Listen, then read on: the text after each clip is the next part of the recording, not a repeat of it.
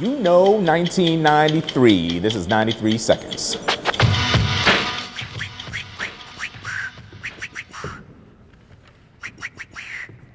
Yeah, 93. So I had a view looking out over the entire bay with Alcatraz Island out there. For me personally, 93 was just the year when I started getting back into being DJ Fuze, the club DJ, you know, as opposed to DJ Fuze from Digital Underground, because our tours started, started coming off. And it's also important for me personally, that was the year I hooked up with the Loonies, which, you know, Loonies, I got 5 on it. And I started DJing for them too. So it was a busy transition year for me from Digital Underground to the Loonies. And it was a lot of fun. 93 was big, it was all about breaks, you know, like James Brown breaks. The hip hop was controlled by sampled break beats.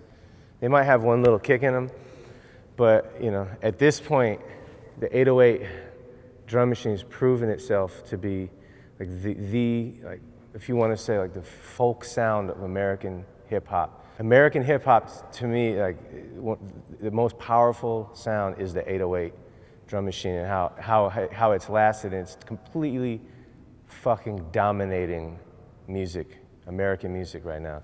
I mean, whether it be, you know, like electronic dance music, dirty side hip hop, trap, you know, like bounce music's back. 93 seconds is not enough. Let's do it big at Classic Hip Hop 1993 edition.